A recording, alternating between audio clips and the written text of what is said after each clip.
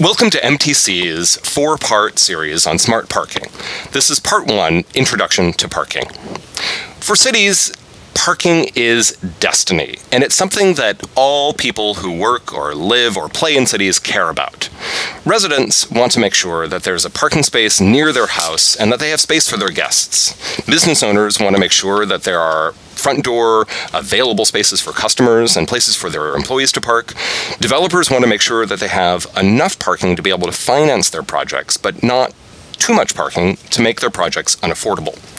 Cities want to make sure that they have the right number of parking spaces and that that parking is well managed, but not too many parking spaces so that they become automobile-oriented. Transit agencies want to make sure that automobile-dependent customers are able to access transit, and regional agencies like MTC want to make sure that smart parking policies are implemented, knowing that they are key to meeting our regional economic development, congestion management, quality of life, social equity, and air quality goals.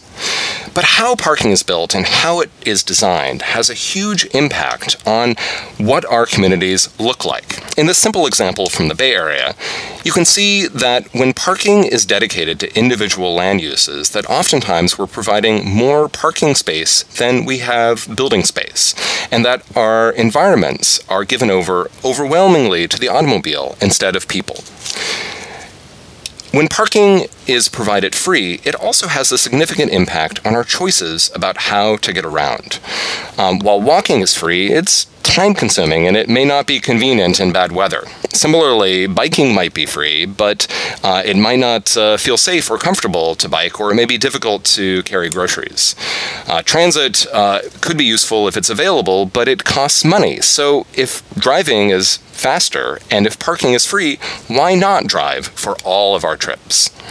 One reason we shouldn't assume that all people will drive for all trips is that parking is expensive to provide.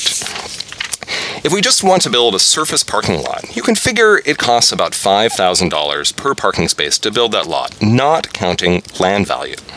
If you build a parking structure above ground, figure that those spaces cost about $25,000 per space.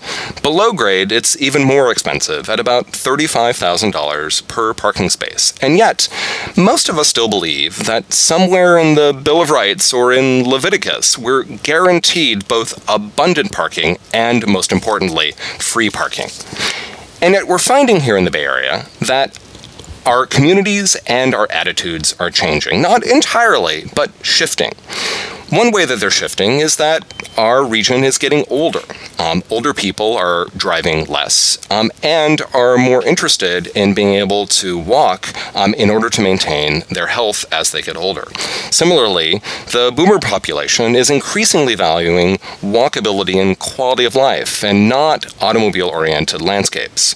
More importantly, younger people are no longer seeming to believe that automobiles will bring them autonomy, freedom, and sex. And instead, they're more interested in their social networks, both on foot and through electronic media.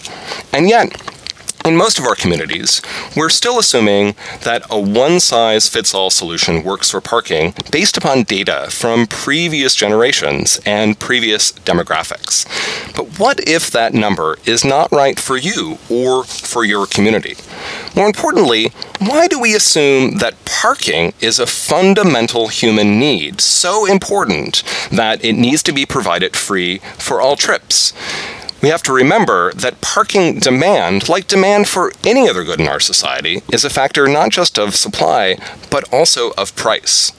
Why in our society, where we use the free market in order to balance supply and demand for goods like food, clothing, and housing for people, do we still use a Soviet communist method for providing parking for every use?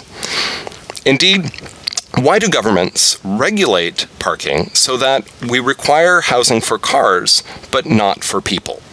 Indeed, as our communities are changing, we need to rethink parking requirements in order to provide more choice for changing lifestyles, changing priorities, recognizing that a one-size-fits-all solution doesn't work for all of our communities.